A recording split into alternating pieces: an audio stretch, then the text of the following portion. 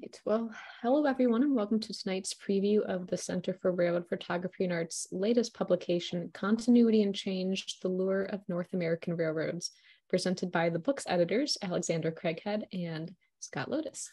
My name is Haley Page, and I'm the Center's Exhibitions and Events Coordinator. To begin, as usual, I'm going to just run through some quick housekeeping information on Zoom's controls.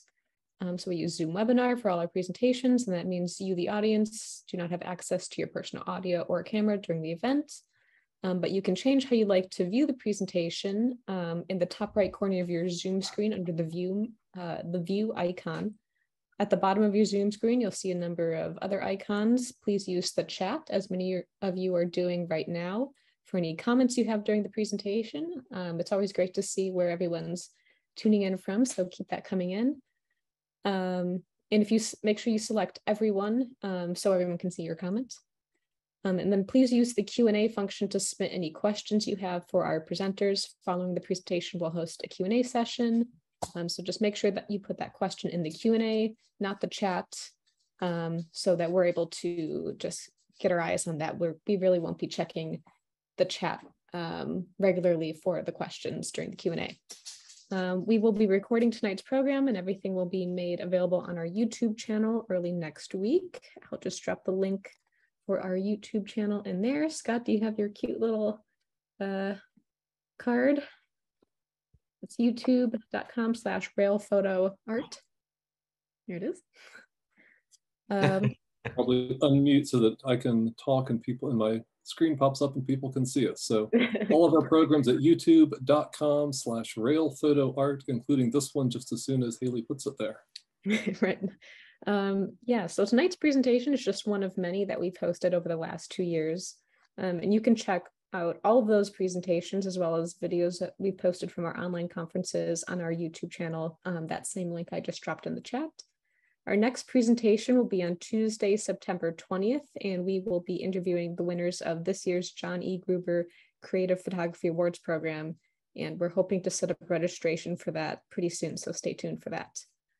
Everything we do stems from our mission to preserve and present significant images of railroading, and we do that through online programs like this one, our in-person conferences and events, and publications like our beautiful quarterly journal, Railroad Heritage, which should be hitting mailboxes in the next few weeks. I think that's going to press this week. Is that right, Scott? And books, which includes Continuity and Change, which we'll be talking about tonight. Pre-orders for that are available now, and we will start shipping books on September 1st. You can pre-order books on our website right now, dropping that link in the chat. Other things we do, we have an archive of over 500,000 images. We do our annual awards program, for which our next online presentation is going to be about, and we put together traveling exhibitions. Members support all of the work we do. If you're already a member, thank you very, very much. You literally make possible everything we do. If you're not a member, we do hope you'll consider joining, and you can do that on our website. I'm also dropping that link in the chat right now. And with that, let's get on to tonight's program. So our presenters tonight are Alexander Craghead and Scott Lotus. Alex is a curator, photographer, essayist, and historian who writes about the intersection of technology, representation, and landscape. His work on railroads and photography has appeared in the NRHS Bulletin, Railfan and Railroad, Railroad Heritage, and Trains. His first book, Railway Palaces of Portland, Oregon, was published in 2016, and he is co-editor of the Center's Railroad and the Art of Place, an anthology, which was the publication we released last year. And he was also curator of After Promontory 150 Years of Transcontinental Railroading, which was an exhibition the Center put together in 2019. He has a PhD in architecture and teaches geography and American studies at UC Berkeley. Scott Lotus joined the Center in 2008 and became our full-time executive director in 2011. 2 years later, he was named president and editor of our journal, Railroad Heritage. His interest in railroads and landscape came from his childhood in West Virginia, and he took up photography while attending college at Case Western Reserve University in Cleveland, Ohio. His writing and photographs appear frequently in Trains, Classic Trains, Railfan, and Railroad, and other publications, and he has worked on 7 different books about railroad photography. His latest contribution is a joint effort between him and our other presenter tonight, Alex. Continuity and Change, The Lure of North American Railroads is our latest publication. It explores the photography of contemporary railroading in North America through 230 photographs and 13 essays that dig into topics on railroads and nature, pathways of commerce, passenger railroading, heritage activities, workers, international connections, and how the passage of time marks both railroads and photography. In tonight's program, Alex and Scott will take you behind the scenes on the journey of both developing the concept of the book and realizing its final production. With that, I'll turn it over to you guys. Well, thanks, Haley. And thanks again, everyone, for joining us tonight. Before I start sharing my screen, I am just going to hold up the book once again. It is not a small book. It's about 6.5 pounds. It'll give you a good workout, and but we're really proud of it. And I also just have to show off the fact that among the book's many features, we have 8 of these beautiful fold-out pages where we're able to run a horizontal image all the way across a folded page without going through the gutter. And these include extended captions on the reverse.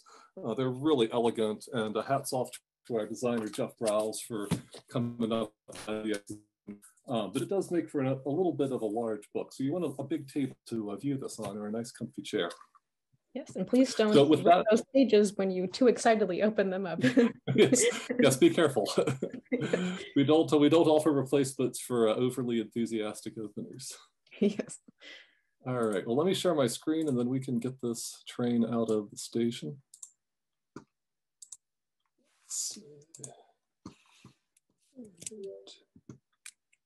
Does that look good to everybody? Looks good. All right. So as we've already said, our new book this year is Continuity and Change, The Lure of North American Railroads.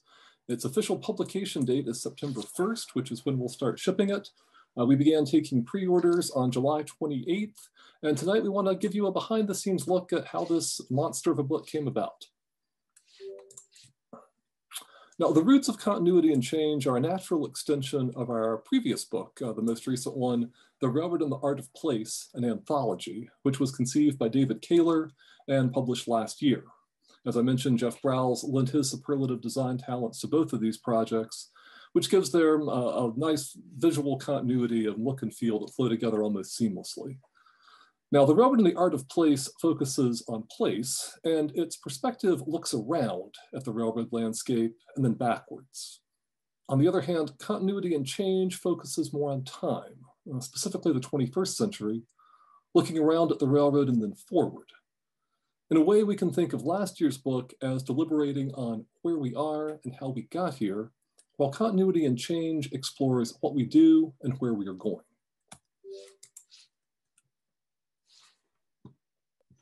While working as one of several editors on The Railroad and the Art of Place, I had the pleasure of numerous discussions with Scott about the state of railroad photography. During one of those conversations, we came to the conclusion that there were 2 major schools, if you will, to rail photography today. One, as we explored in The Railroad and the Art of Place, grew out of the contemplative consideration of the railroad environment, inspired by a long tradition of American fine arts photography. Examples include the Stieglitz photograph here of from 1902 on the upper right, The Hand of Man, or Walker Evans' mid-1930s image of Edwardsville, Mississippi at the lower right. Yet alongside of that is a strong sensibility that was influenced by 2 distinctly different traditions. One of these is photography commissioned by the railroads themselves in the last 2 centuries, commercial work that spoke to broad audiences through advertising and helped to shape the railroad in the popular imagination, such as this circa 1880 image of Marshall Pass in Colorado, which was made by William Henry Jackson for the Denver and Rio Grande. The other tradition, equally potent, is that of photojournalism, found in the pages of newspapers and mass market magazines throughout the 20th century.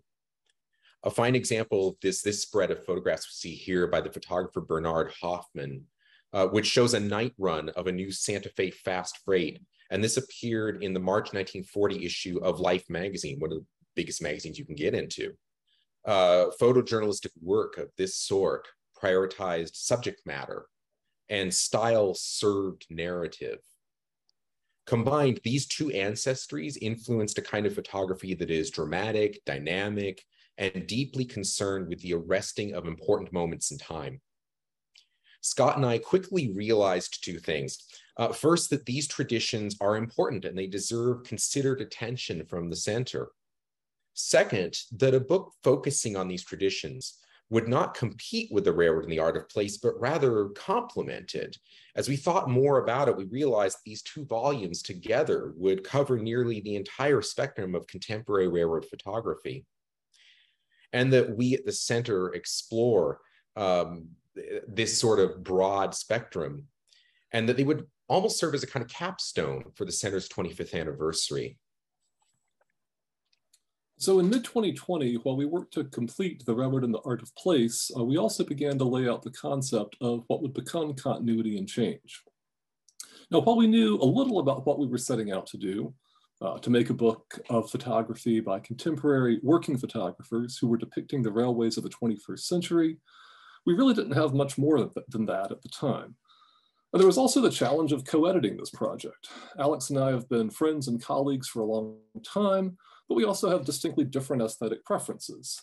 See if you can guess which of these two photographs is mine and which is Alex's. Hint from Alex there.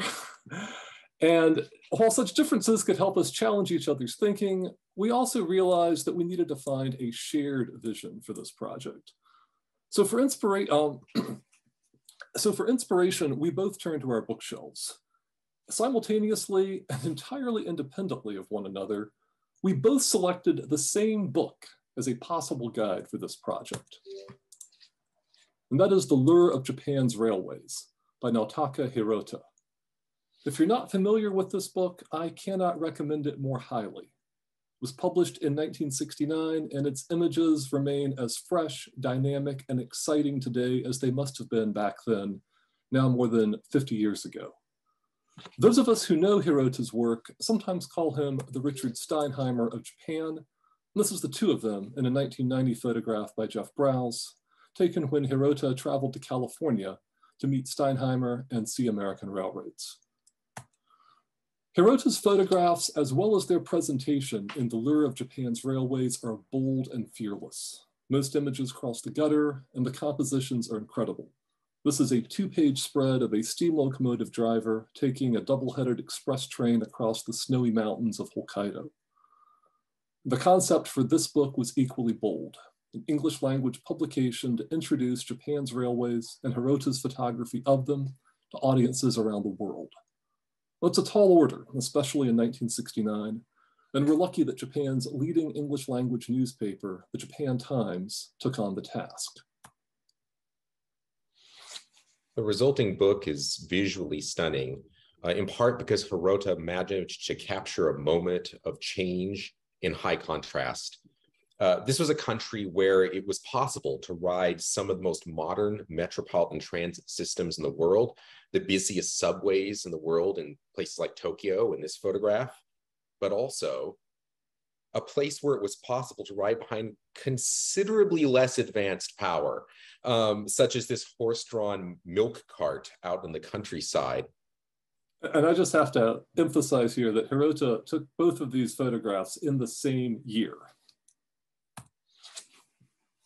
What Hirota seemed to capture so well was this sense of immediacy, this sense that time was his real subject and the trains were his way of noting it.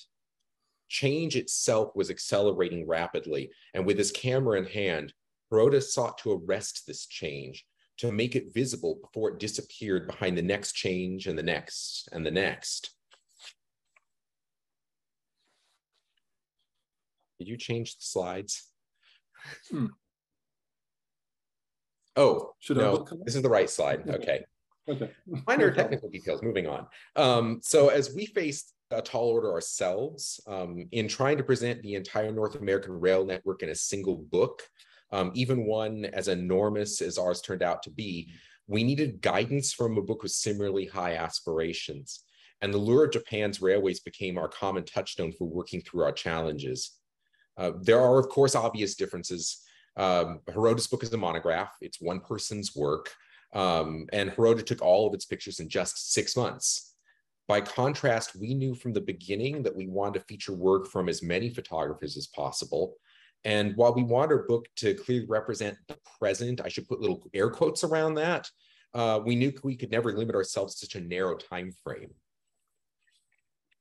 Still, there are many parallels, and the first 2 paragraphs of Hirota's introduction really crystallized them for us.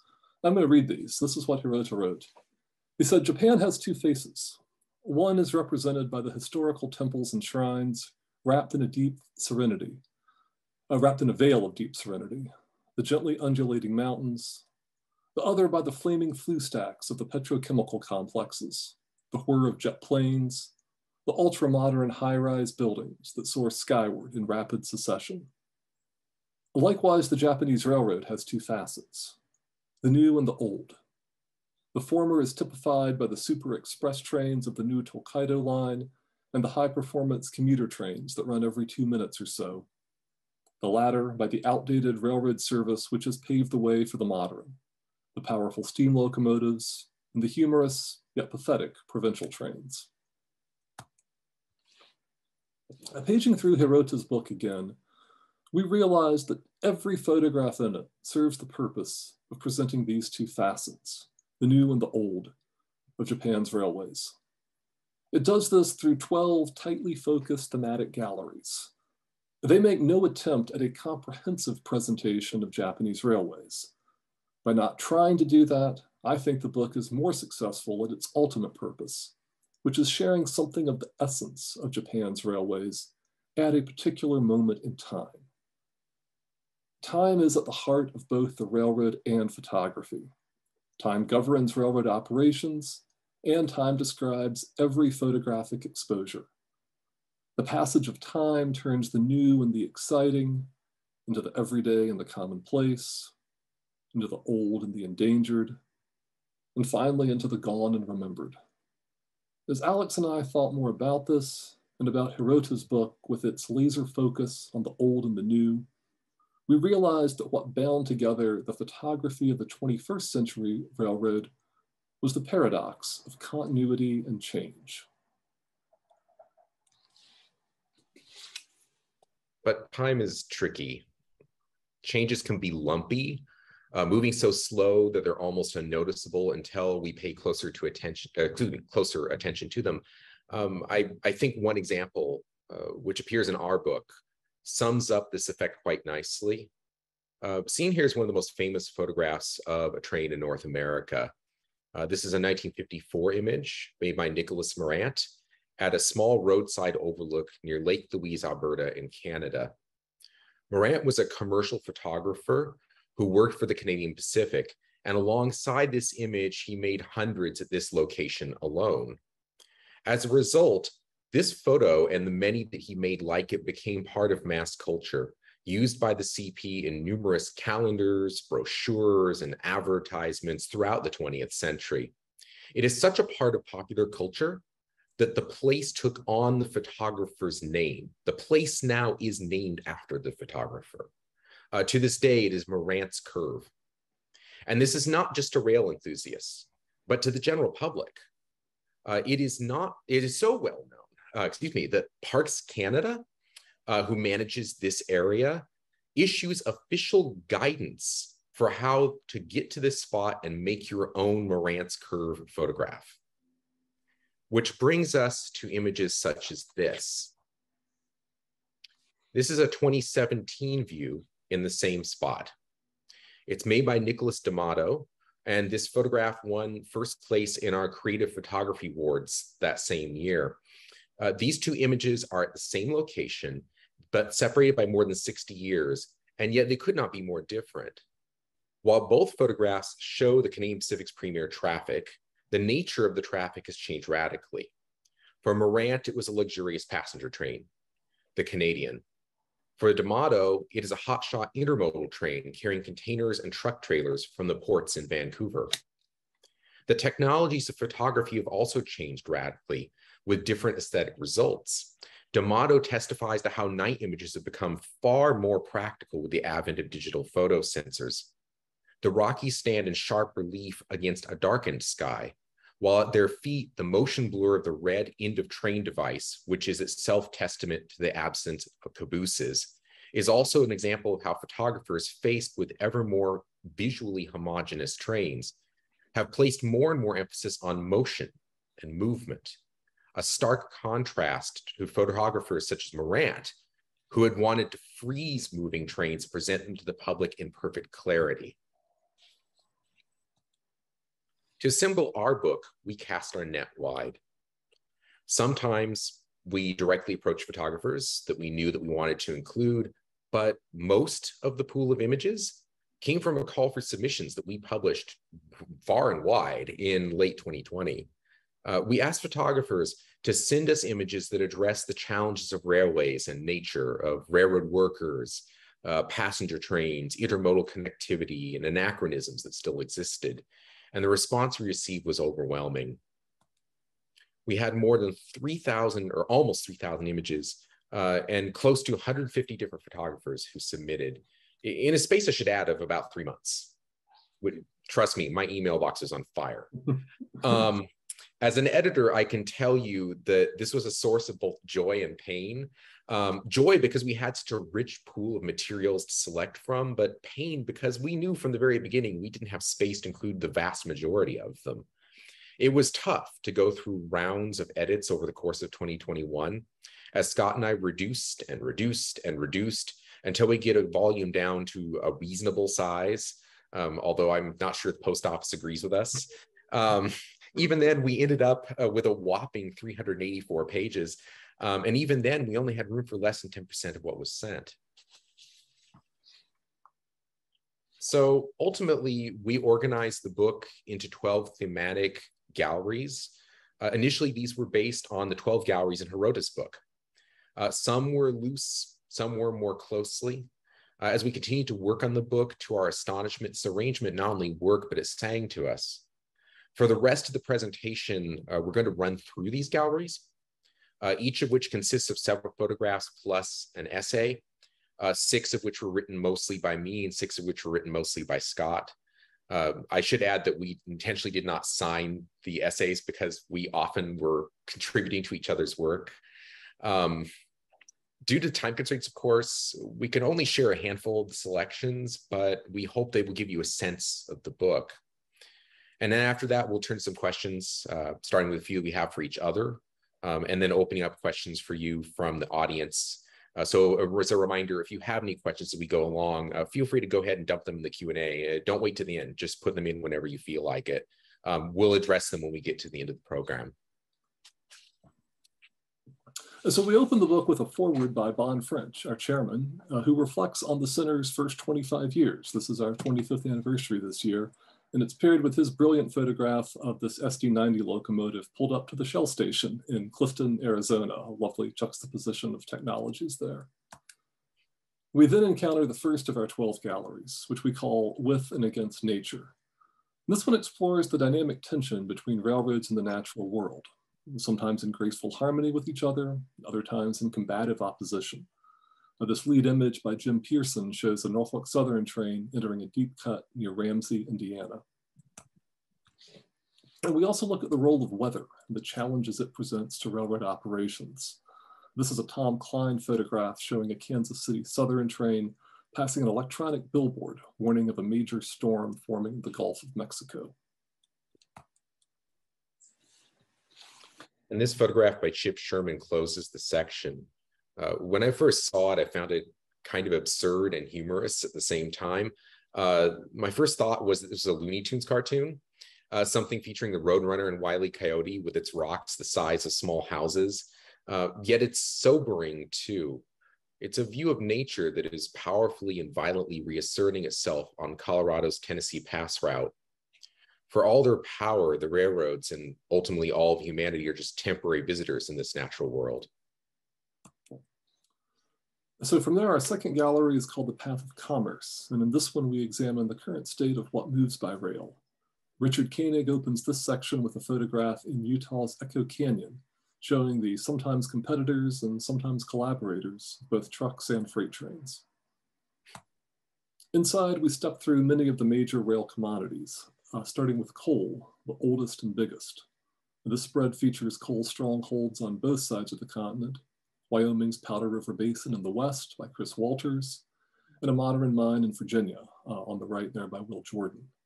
And Will's photograph is one of 8 foldouts in the book, which I already demonstrated. They allow us to showcase large landscape images without crossing the deep gutter in the book.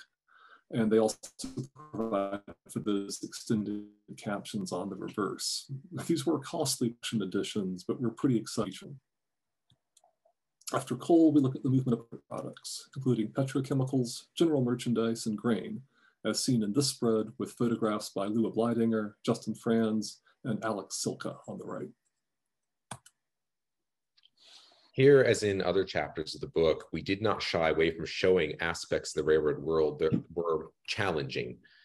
We've already mentioned the difficulties of nature, to which we can add the ups and downs of economic cycles, as seen in the locomotive deadlines or in cars stored to wait out recessions, as seen in this 2009 photograph of stored well cars on the Red River Valley in Western made by Lua Bleidinger.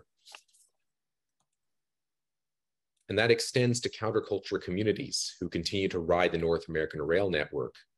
A pair of striking photographs by Mike Brody give us an opportunity to engage directly with the persistence of freight train riders, whose mobility is tied to an economic system they're outside of. And yes, we do touch on graffiti too. Next is life in the Rust Belt, a place near and dear to my heart from the 8 years that I lived in Cleveland, Ohio, which is the location of this Jeff Browse photograph that opens the section. And here we recall that the Rust Belt was once the Steel Belt, then the beating heart of the North American rail network.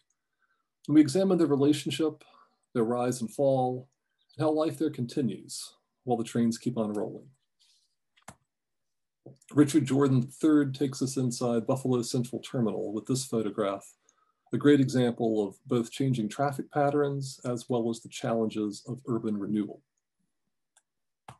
And we conclude this segment with a bright sunrise over Pittsburgh, the nation's original steel city, which has reinvented itself in the 21st century and in which railroads continue to play a role, evidenced here by both CSX and Norfolk Southern main lines at lower right, with an intermodal train coming at you on the latter.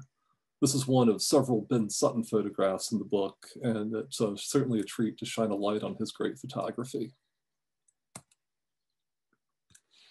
The next gallery is a brief but important consideration of Amtrak's Acela. Introduced in 2000, the Acela is the continent's only high-speed rail line, at least for now.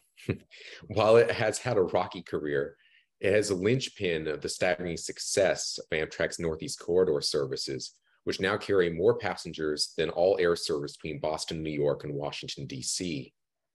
Then there is Acela's cultural shadow.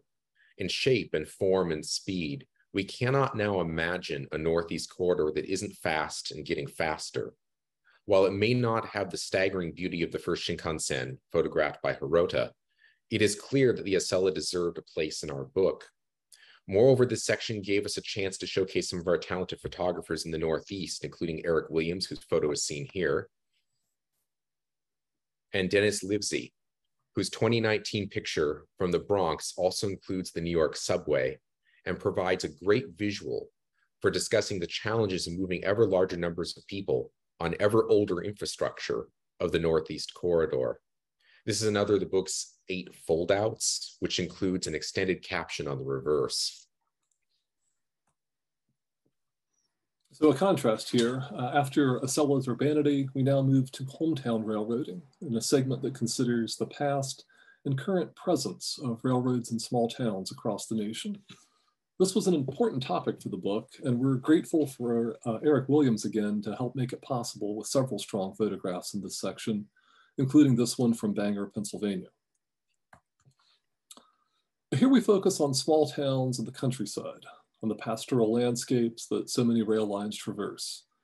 These are often still places where the relationship between the railroad and the North American landscape remains deeply entangled and seemingly harmonious.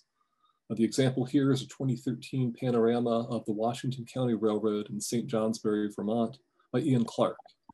And here the passing train remains as much a part of the place as does the stately farmhouse, the red barn, and the timeless forests.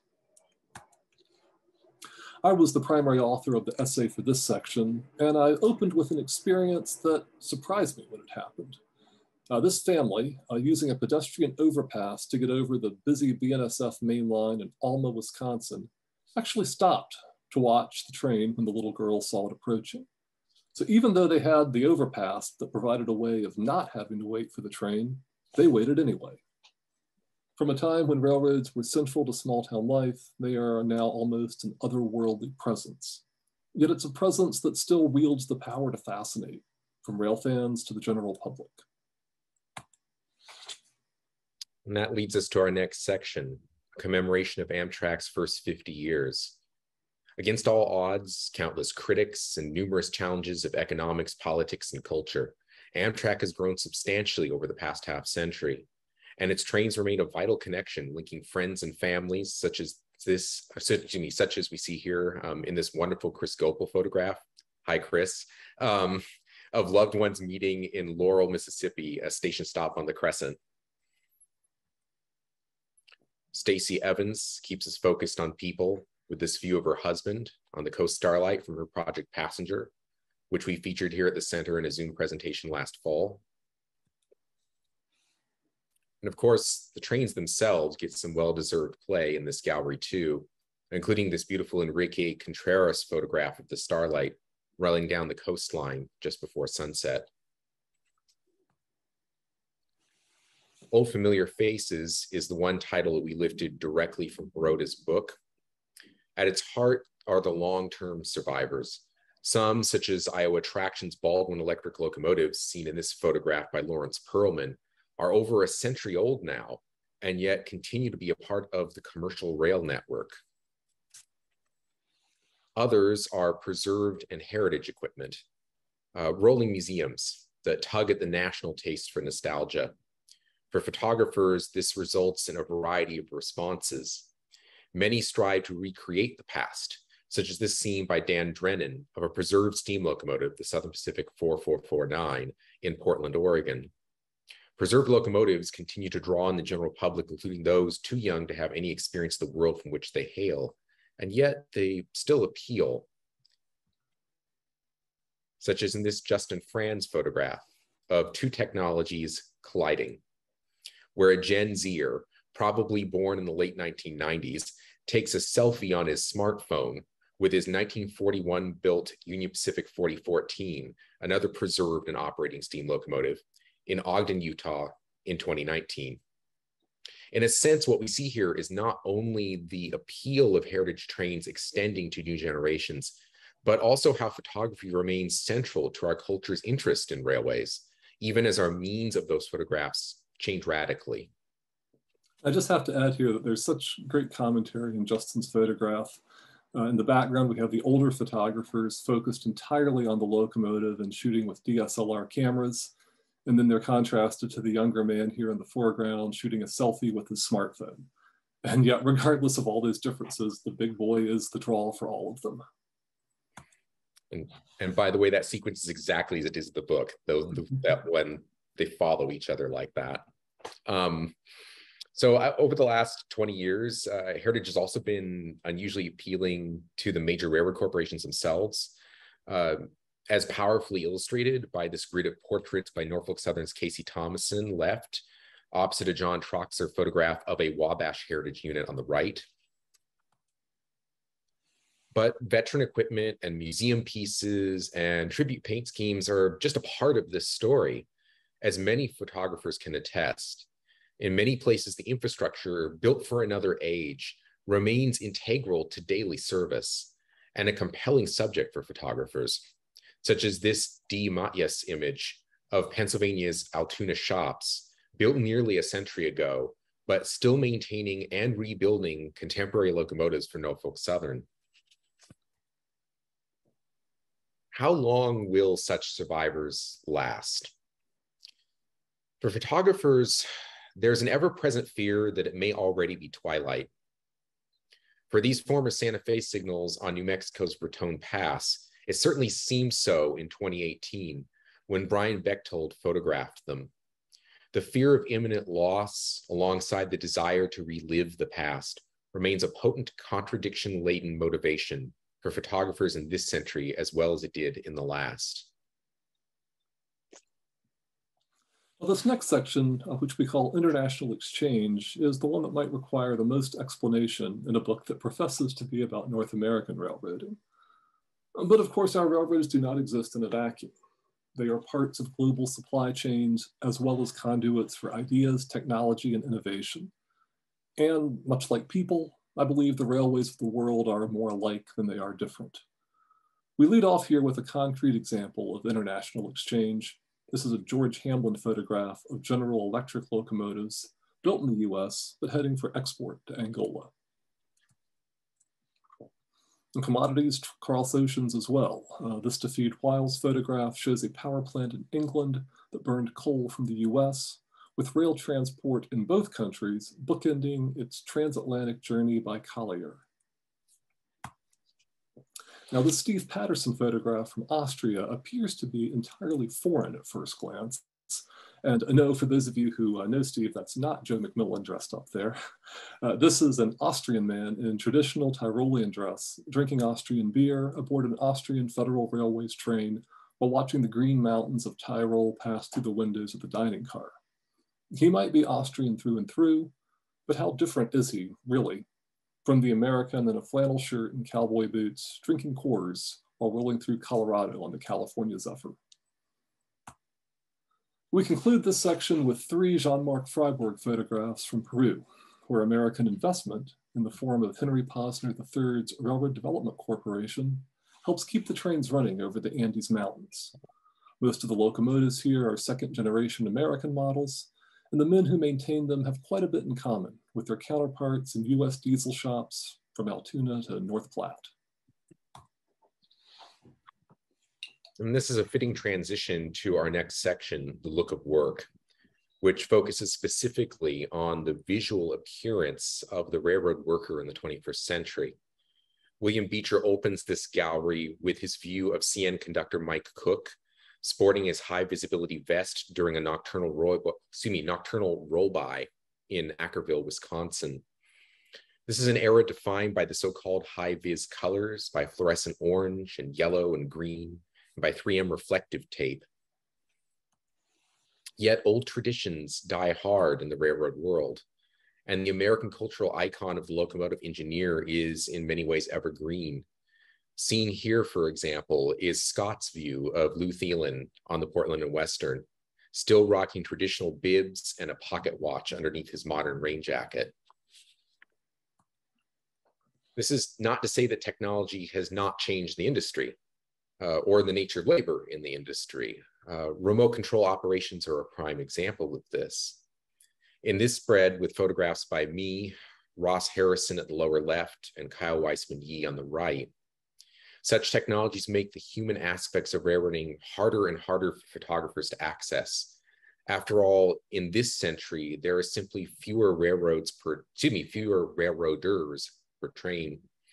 How much further this trend will reshape the human aspects of the railroad world remains an open and contested question.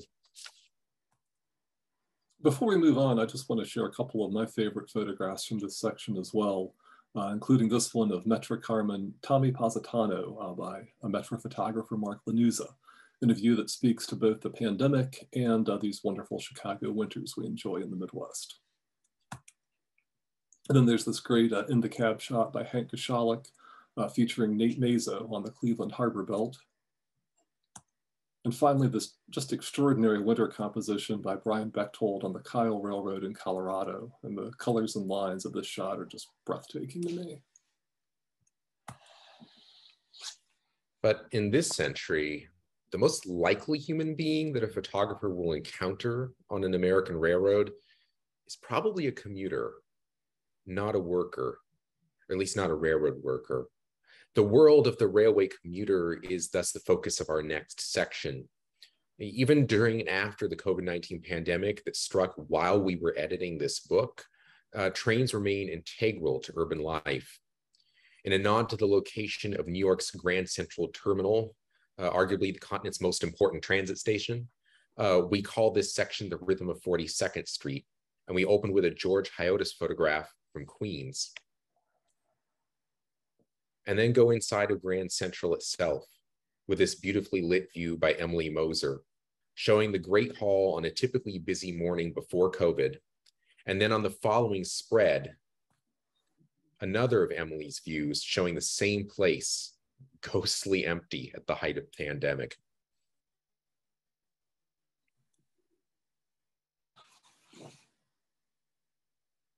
Should have the next slide. I've advanced that it might just be a delay. There we go. From the commuter trains at the High Iron, as this view of Metro commuter train by Mike Rea left, to the lightest of light rail, such as this view of the Portland streetcar by Kyle Weissman Yee on the right. Railways are not only integral to the life of American cities, but increasingly they're a place where photographers as well as the general public encounter trains the most.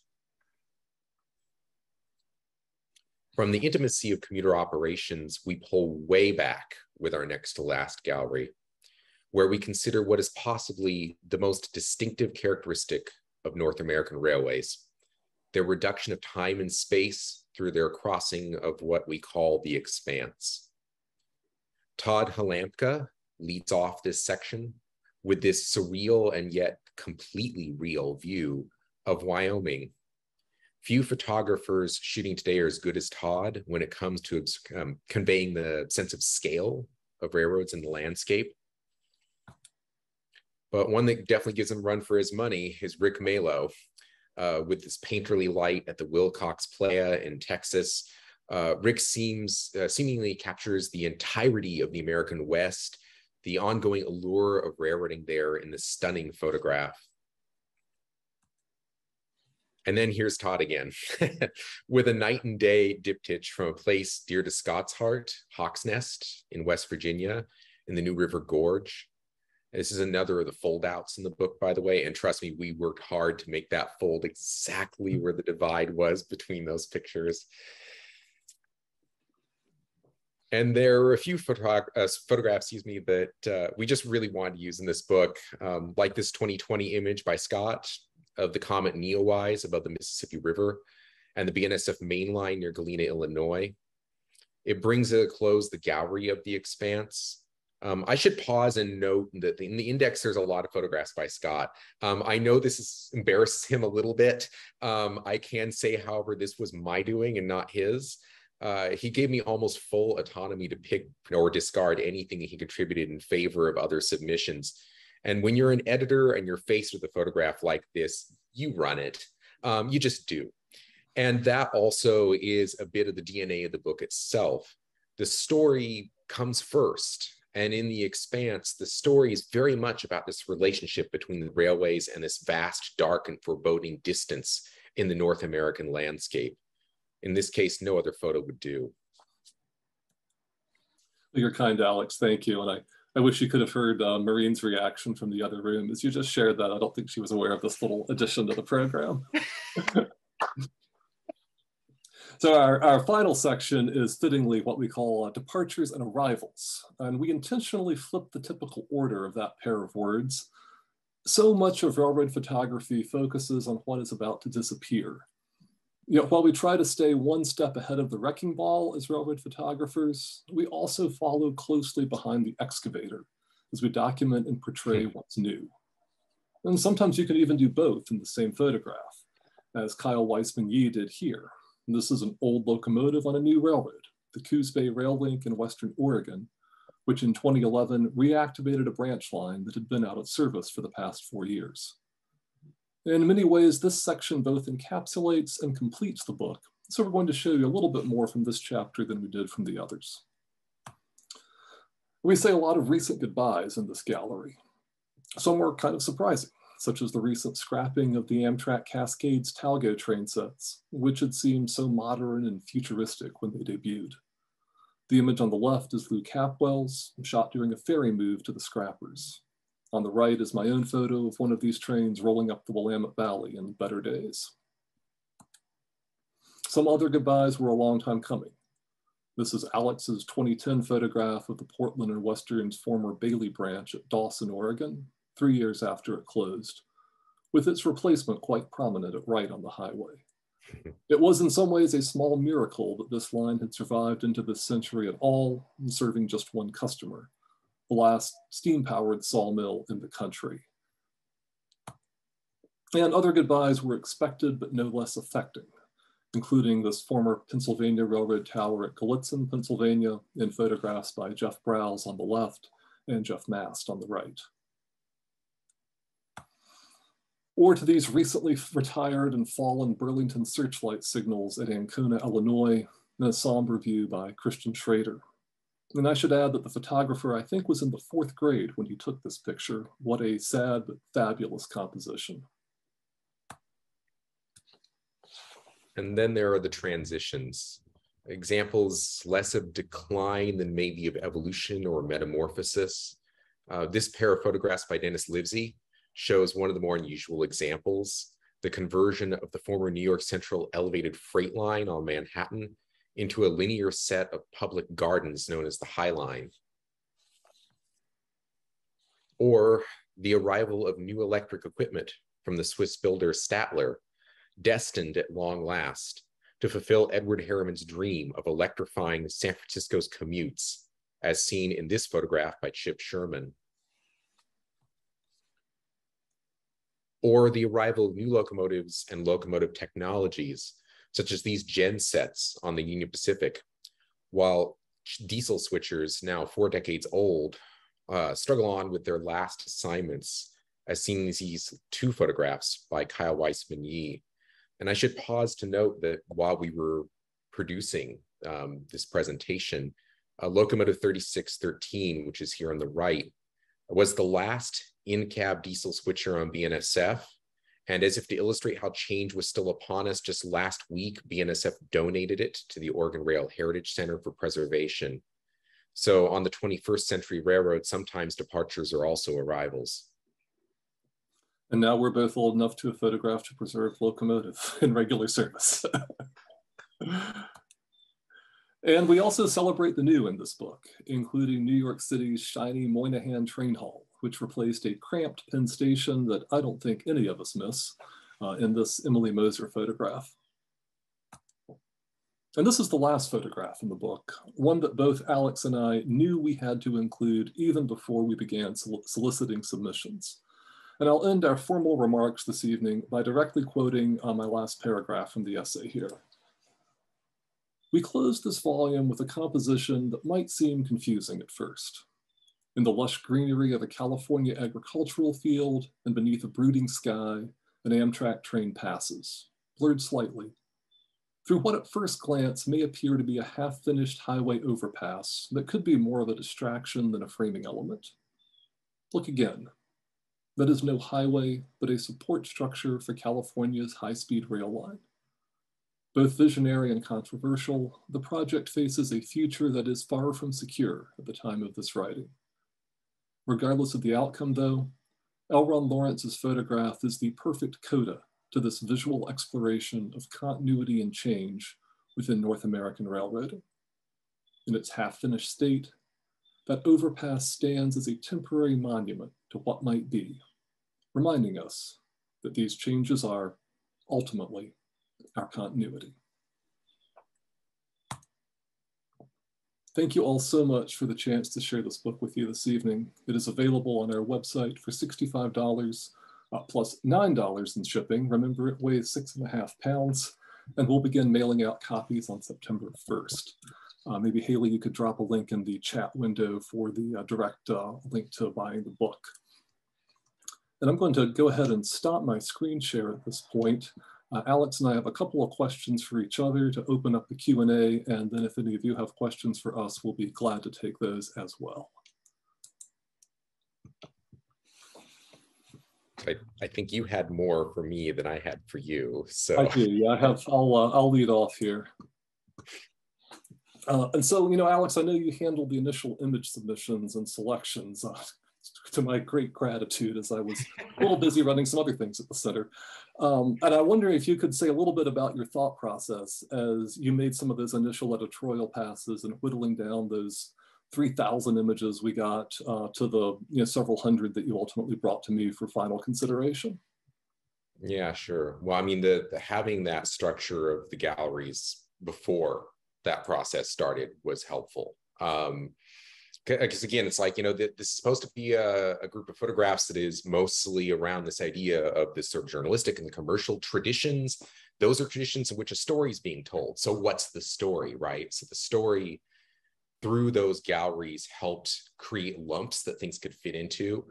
And that, of course, meant that there were times when I might have too many of something, a lot of great stuff, but there's just too many that are doing the same thing. So I had to start picking, right? And so in some cases, I was trying to find a way to get as much variety of photographers as possible, because another goal of this is, I mean, it's not just the kindness of spreading the love, it's also about trying to show the variety of perspectives, right? To try to show a big cross-section of what's going on out there, try to show a geographic cross-section of what's going on out there too, which was really tricky.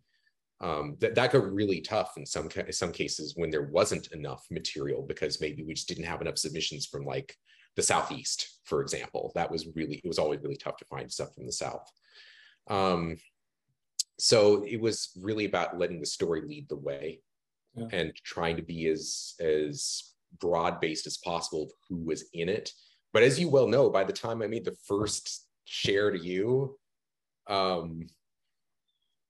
what was it? It was like 600 pages or something. Like it was absurd. Like there were still way too many images, right? Well, no, I mean, that's a great testament to I think the incredible talent of our community. I mean, we literally could throw out the 230 photographs that are in the book, put a different 230 photographs in, and still have a fantastic book. It would be a different book, but it would still be visually compelling and stunning and beautiful. And I think that speaks to the difficulty of the challenges of the decisions we faced, and also, again, just to that incredible wealth of material that's out there. Yeah, it might have had to have different named galleries and different themes, sure, together or something. Yes, yeah, yes. But you're just lucky you didn't end up with a book that was all Oregon all the time. So I mean, I wouldn't have complained too much about that, having lived there for a while. So I mean, I guess that leads to the question I had for you, which is, one of the premises of the book is it's 21st century railroading, it's 21st century photography. I don't think of books when I think of the 21st century. I think of the internet. I think of where we are right now. I think of digital photography and drones and internet sharing and Instagram and et cetera, et cetera. So why a book? What is the value of a book for anyone, for the person who's looking at it, for the photographer who's participating in it, for the center that's producing it? I mean, starting purely from a selfish standpoint, I just really like books, and I like making books. But I grew up in West Virginia, and the valleys there are deep, and the mountains form boundaries. So I like boundaries, and I like the structure and the boundaries that a book provides. It's a comfortable space for me, and I think it's a fun challenge to make something fit and to make it sing, and really a pleasure to work with you and our designer Jeff on putting it together. And I think there's something to be said for these kinds of boundaries and structure today. I mean, we live in a world that is utterly awash in electronic imagery. And I like to think that our work of curating and then presenting the images that appear in this book might provide at least a little bit of value for people trying to navigate the millions upon millions of railroad photographs in existence. And beyond that, I also think there's something to be said for taking digital images and giving them physical form. It's a way of making them a little bit more tangible and tactile. And then given the uncertainty of digital preservation, it might even help preserve some of them a little bit longer. Yeah, I was just reminded of something I wrote at the end of After Promontory when we did the special issue in Railroad Heritage about how many photos go on Instagram. And I just looked up the most recent numbers. 4 million images an hour. How do you keep up with even 1% of that? And I also have to think too, like, and as you well know, I mean, the center is an archival organization. The difficulty of archiving digital material is it's not less difficult than physical material. No. It's different, but it's not less difficult. And it has its own constraints and problems. And I feel like there's a good possibility that some of the photographs that are in this book over my shoulder will outlast in this book the actual image file. So to some degree, I think when we were talking about this before, it's like, in a way, maybe the book is almost like an extension of the archival work that the center's doing, because you kind of created an archive here of what's going on right now. Yeah, I'd like to think so. And I'd still like to think we can figure out digital preservation a little bit better too, but it certainly remains a challenge. And certainly it's a more active form of preservation, I think, than physical photographs. I mean, you're constant migration, right? Not just shoving it in a fridge somewhere in a dark space, you know? No, even the best hard drives and solid state media can fail over time. So a final question for you, and then we'll gladly open it up to anybody else. But over the course of publishing both this book and our last one, The Railroad and the Art of Place, an anthology, I've realized that there's really quite a lot of overlap in these two schools of photography that we talk about, these two books representing. And I've kind of come to see them as not so much two different schools, but really two ends of the same spectrum, with honestly a whole lot of gray in between. Even so, I'd probably put my work more one end of the spectrum, and yours may be a little bit more at the other, might be a little bit more fitting in the Art of Place book. And so just with that background, I'm curious as to what specifically appealed to you about working on this book project. I mean, first off, my passage into making photographs of railroads and such was from looking at books like Passion for Trains by Dick Steinheimer, edited by Jeff Browse, looking at Ted Benson's photographs, looking at Blair Koister's photographs, looking at regional books that had photographs that were by people who were shooting Kodachrome in the 60s and 70s and 80s, Colin Johnson, etc. In fact, I think I saw on a Facebook post yesterday that Kyle was crediting Colin Johnson with having inspired him to get into the photography of trains, right? So, I mean, this kind of work was my gateway into this subject matter. So I have a love for it. And I think sometimes we confuse what people do with what people like. And I think that your taste can be broader than what you do yourself. I cannot cook Chinese food worth it, but I love it. It's like there's this sort of notion that this is stuff that's interesting to me. The other aspect of this too is, and as you well know, for the last 10 years or so, I was in graduate school, I was getting a degree, I was getting hired a new job. I mean, I'm live from my office right now on the Cal campus. That's why it's slightly echoey, because there's not enough sound deadening on these horrible concrete walls. But regardless, it's like, I have not made probably more than 100 photographs of anything rail related in the last 10 years. I just haven't at the time.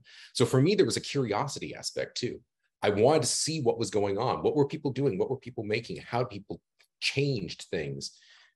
For me, one of the most interesting things to chew on with this is, hey, all these late 20th century guys are the guys that really influenced me and made me interested in the work. But it's now 20 years into the 21st century. What is the 21st century like? Can we possibly start to see that yet? So it was that opportunity to see what was going on. But as for the spectrum thing, I mean, you and I had some conversations about this early on when we were editing this, right? Like, will there be any dead track? That kind of thing, there certainly is, like, some of those are my photographs, but they're not all my photographs, but that's part of the story too, right? And I think we see great examples of that crossover and that spectrum. I mean, we certainly see it in our archives at the center. I mean, right. We get to know photographers by their work that's been published in Trains magazine and other places, 50, 60 years ago, but that's just the tip of the iceberg. And, so many photographers have shot so richly and fully and, far beyond what might just sell in a magazine article. And it's really, I mean, that's part of what I love what we do in our archival work at the center, is getting to see more of kind of how photographers thought and what appealed to them and what they found worthwhile in preserving on cellulose acetate. And it's certainly a wider spectrum, I think, than what we might necessarily associate with a lot of photographers. And so that's exciting to see, and just kind of reinforces this notion that it's all just this great broad spectrum, and there's no really boxing in anyone anywhere, which I think.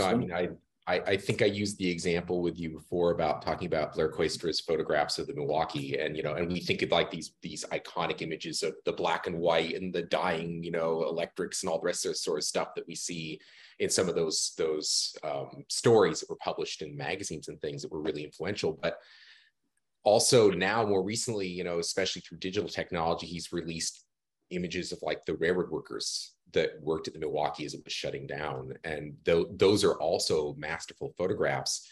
And to me, I think it's almost like it's not even that it's a spectrum, it's that this is like a conversation going on between these photographs. In many ways, that big emotional photo that shows you the train and the dramatic landscape is part of what gives you the kind of emotional resonance of why this place was so different, that then these people are so mourning their jobs being lost or the line being pulled up, that these are part of the same story. They're just different aspects of it.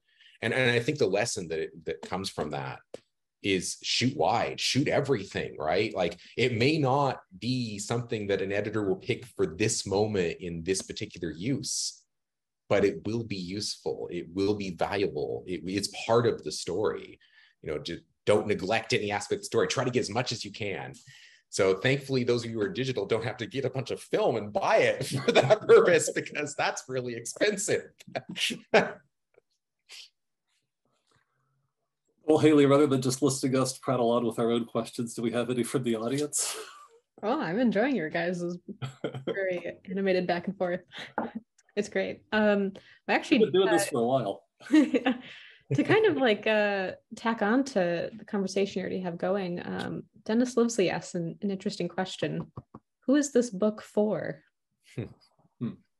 That's a great question. And, I think, as with a lot of our work at the center, we strive to hit a crossover audience. I mean, we certainly want to appeal to our core community of image makers. And so, in some ways, I'd like to see this as sort of a photographer's photography book. But on the other hand, we also would hope that someone who might pick this up, hopefully in some general bookstore out there in the wide world, maybe Pals in Portland, Oregon, or some Photo Eye out in New Mexico, or some of these great independent bookstores that we hope will stock this thing. We hope that a member of the general public could pick up this book and appreciate it, and maybe even get some sense of what railroading is all about today. And, for most people, the experience of a train is a delay at a railroad crossing, if there's an experience of a train at all in people's lives. And certainly that's part of the experience, but I think there's a whole lot more to it. And, we hope that this book might show them that. Whether that translates to sales or not, we'll find out. But, I think just as you see at the Union Pacific steam events in recent years, the railroad still has a profound fascination on the public, and hopefully this book can convey at least a little bit of that. Anything on your end, Alex? I'll just add that I think that was part of the goal of the foldouts.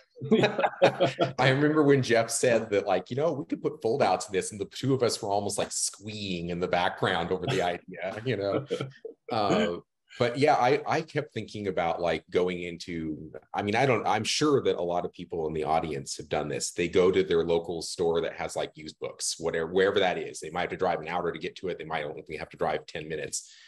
I was lucky enough to spend most of my life where Powell's was, so I had that option. But I remember going there all the time and going to the section that had the railroad books and seeing what was there, seeing what they had bought from somebody, seeing what some estate sale had ended up in there, And it's funny, some books just sit and nobody buys them, and other books just move really fast. And I think as we were pulling this book together, in the back of my mind, it was thinking this should be a book that is going to still be interesting to someone in 20 years, in 50 years.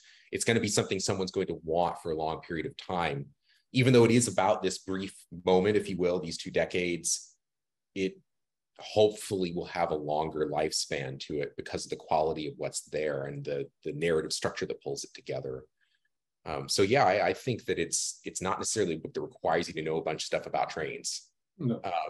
It's hopefully a book that if you already know a bunch of stuff, it's still something you're going to enjoy. And if you don't know anything about it, you're going to learn something new. You guys tell us a little bit about the cover photo?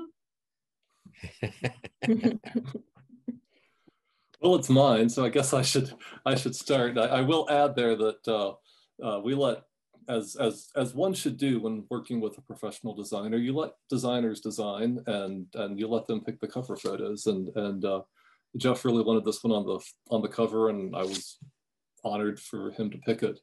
This is Logan, West Virginia, on CSX, former Chesapeake and Ohio. I mean, deep in the heart of Appalachian coal mining territory, and only about 50 miles from where I grew up. And it's a mine run coming back.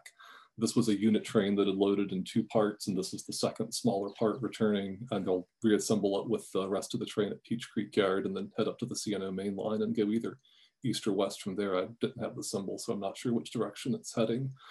This was over the Christmas holidays of 2008, and it's a especially meaningful photograph for me because, you know, from probably the time I was 12 or 13, my grandfather would take me out looking for trains in West Virginia. You know, he drove at first before I got my license, and then he helped teach me to drive, and then I did the driving and he rode along. And I was really pleased at the times I could amaze him places in West Virginia that even after 70 years he'd never been to before. And that was a lot of fun. And so we did a lot of these trips, especially when I came back after I moved away, lived in Ohio and Japan, and then in Oregon. And so I'd always try to get out with Grandpa for a day. And this was one of the last times he was able to come with me. And so it was really special to just, you know, be out with him, and then to have this photograph used as a kind of a reminder and a hallmark of that. And, you know, a lot of people shy away from these gloomy days, but boy, the mist hanging over the mountains there is just music to my soul. And I was so glad to have this kind of conditions to photograph and find a train running down there that day. So in both your, I guess, your own kind of photographic journeys, but also while putting together this book, can you speak to anything that you've kind of come across that's inspired you to maybe change or expand your perceptions of this field?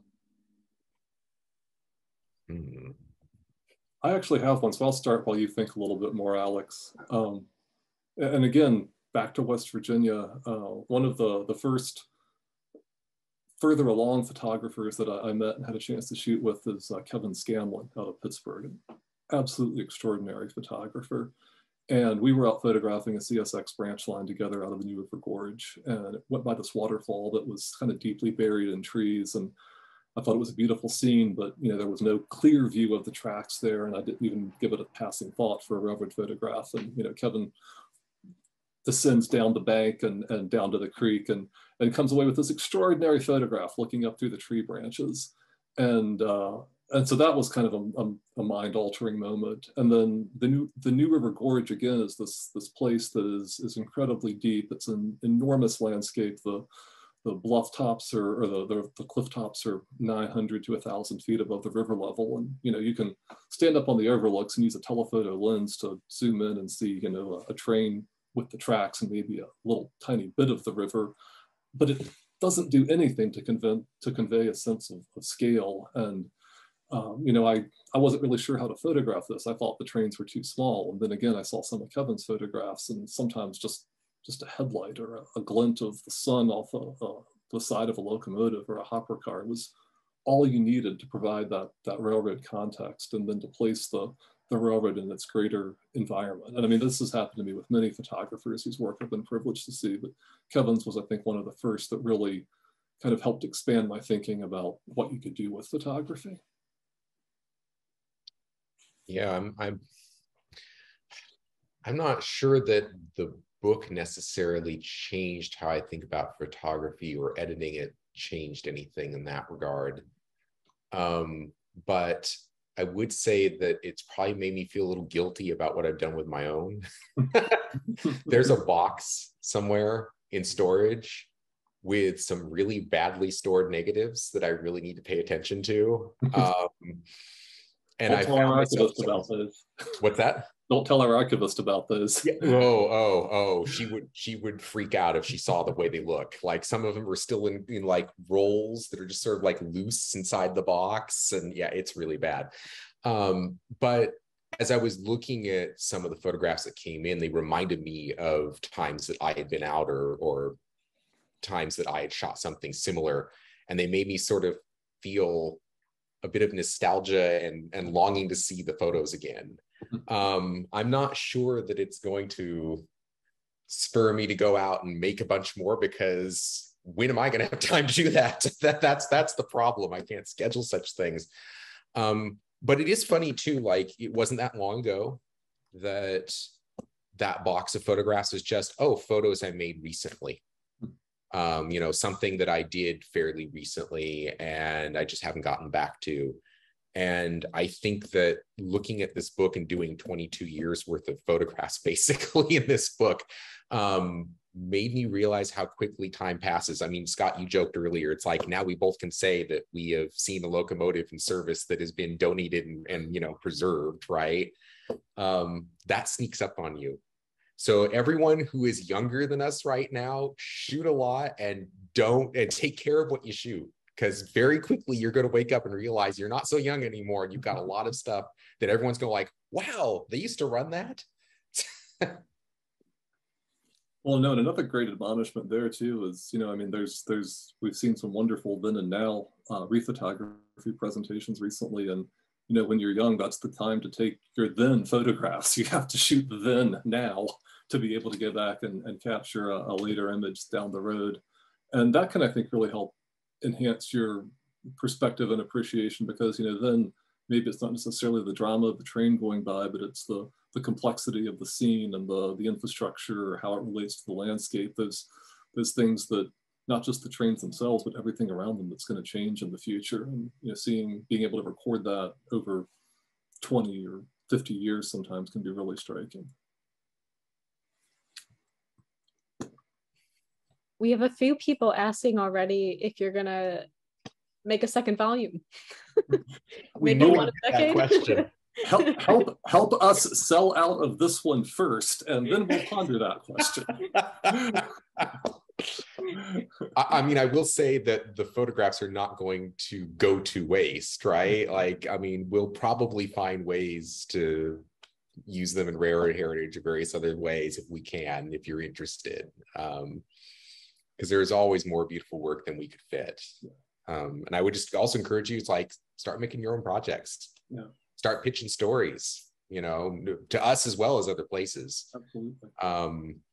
Because, you know, there's a lot of stuff out there. It's like, wow, I've never seen this person's work before. This is really interesting. You know, you should do more of this. Yeah. Yeah. And I mean, you know, again, I'd say this for everyone who didn't make it into the book, or if you did, but a favorite photograph of yours wasn't in it. I mean, it's not at all that it's not a great photograph. It wasn't necessarily the best fit that we felt for this particular project, but there are always other projects out there that need other photographs. And yeah, there's always lots of opportunities for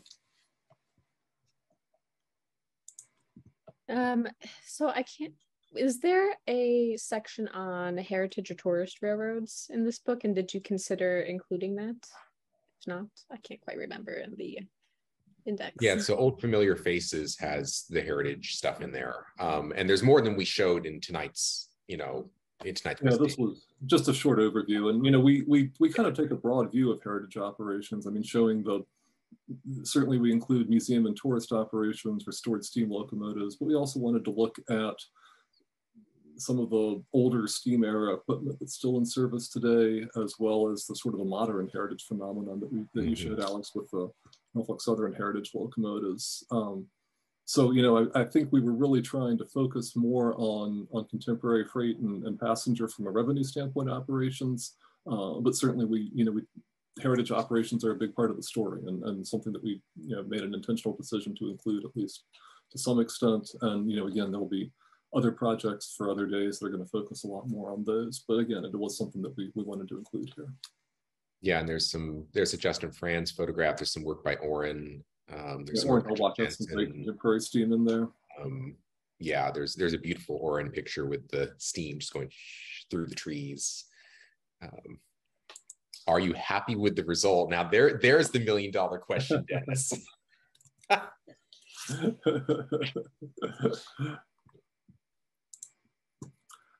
Well, are you?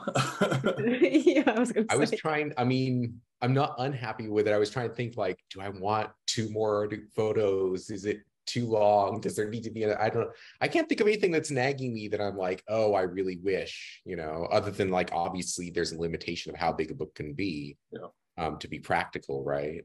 But no, I mean, okay, I will say this is not an unhappiness, but if I was going to add anything more, it would be like more essays, because I loved writing the essays. That was really, really fun. And I think that, Scott, you probably did too, because I know you love to write.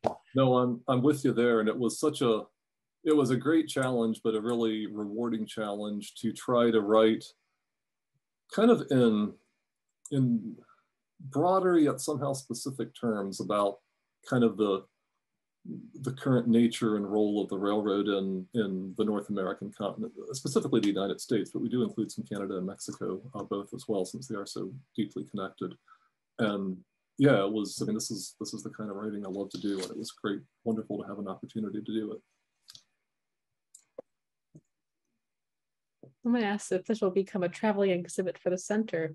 Maybe. We'll see. We got a few projects in the pipeline, so. We'll have to talk to our exhibitions coordinator about that one. TBD.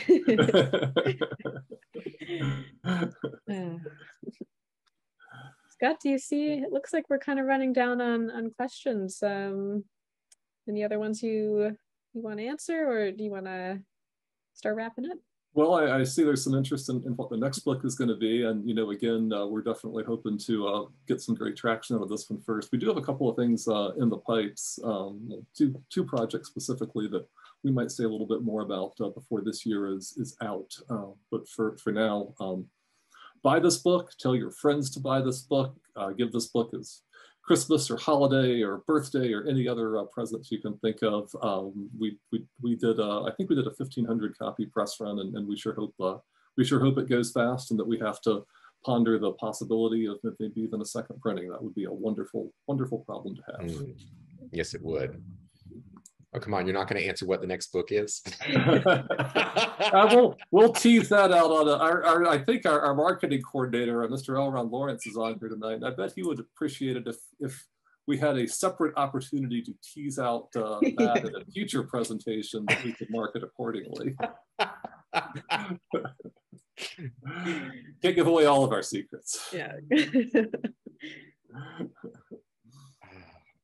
Well, Alex, I want to say just again, what a great pleasure it was working on this with you. I mean, I've really appreciated our friendship over longer than I'd care to admit at this point, about nearly half my life. But really, what a great joy to collaborate on something that we're both so passionate about, and the fact that we could bring complementary but different perspectives to it, I think, is a great. I think it helped make a stronger book than either one of us could have done independently.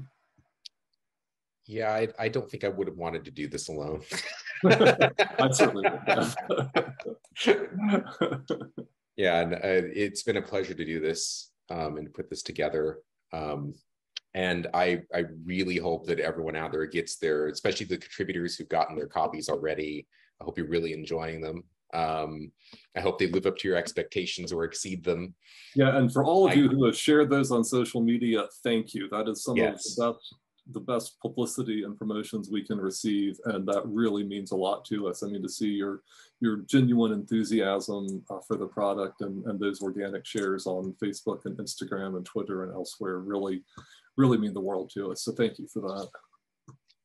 And thank you to everyone who managed to take out some time to come here to hear us blather about this book. So and thanks again to everyone who submitted work for it. I mean, we could not have done it without all of you, and thank you for making our lives as editors very difficult. Those are the challenges that you want to have when you're working on a project like this.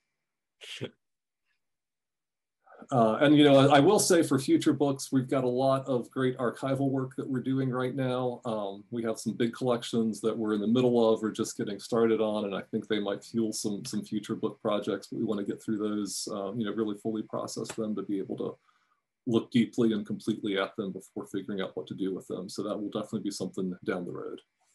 Certainly no shortage of ideas. No shortage of ideas, no shortage of material. Just wish there were a few more hours in the day or a few more days in the week or something. You know, I'll just add one thing. If you're opening the book and you see a photograph you love by someone you've never heard of, go find them on the internet, Google them, like find the rest of their work, and even send them a note and say, hey, I saw your picture and it was beautiful.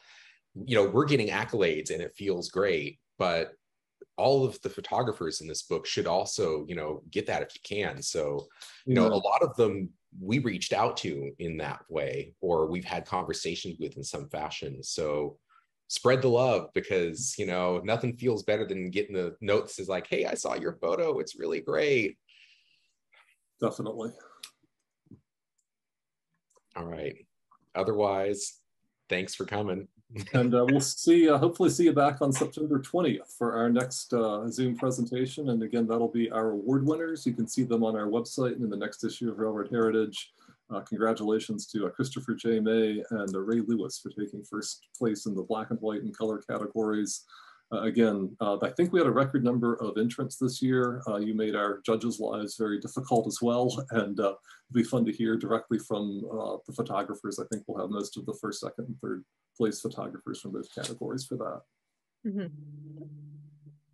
So again, September 20th, we'll have registration information up on the website soon, and we'll have some more programming down the stretch for the rest of the year and into next. Yep. Yeah, got lots of good stuff planned ahead. Thanks again for joining us, and we'll see you again soon. Keep up the great photography out there. Yep. All right, good night, everyone. Thanks, everybody.